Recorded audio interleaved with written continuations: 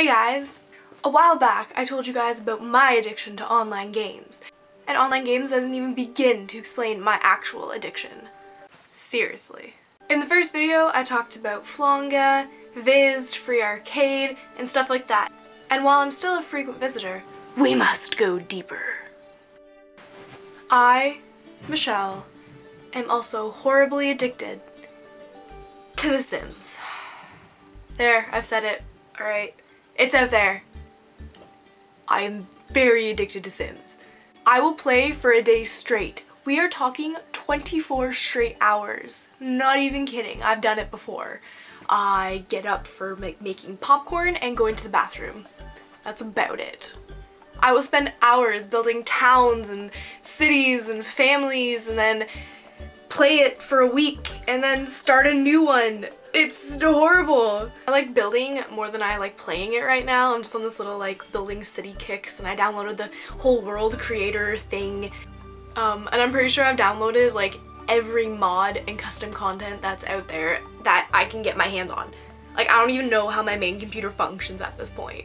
I love my custom content, like all of it I'm in love with, but I kind of miss the days where you just kind of made do with what you had because it's all you knew.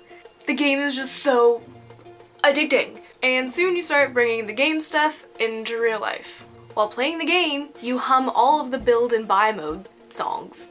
And I'm pretty sure I have them constantly stuck in my head even when I'm done playing it. You also start to wish that getting a job was as easy, or keeping a relationship, or making friends.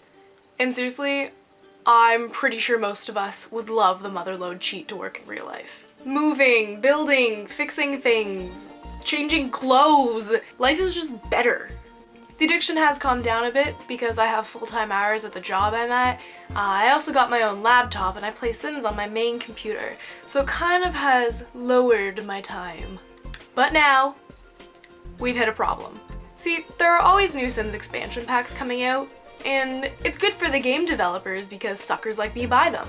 And the one they just released has werewolves, better vampires, like zombies, fairies. Like, how can I not get that, okay?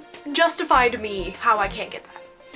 And now, I was on their Facebook page, of course, and I realized that they're promoting stuff for The Sims Seasons, which, if you're a Simmer like me, you've been waiting for since The Sims 2. I just need more time in my day!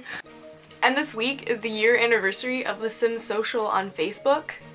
And now they just added The Sims City also on Facebook. So now I can harass my real friends to help me build fake buildings. Seriously guys, don't try to find me on Facebook unless you're willing to have like 4 notifications from Sims a day. And the only reason you only get 4 is because that's the amount that I'm allowed to send. I don't even create people's profiles anymore. I don't go through albums like I used to, and it's partially because timeline sucks. But most of it is just because I go on Facebook, go on Sims. I'm just too busy trying to finish my new loft to even see what so-and-so did in Cancun. This video doesn't really have a point. I kind of see that now. So we'll make a point. If I ever disappear for more than a few weeks without on Twitter or Facebook or YouTube, I bought the new Sims expansion packs and I'm on the computer. Talking about Sims has now put me in the mood for Sims. Goddamn! Thanks for watching.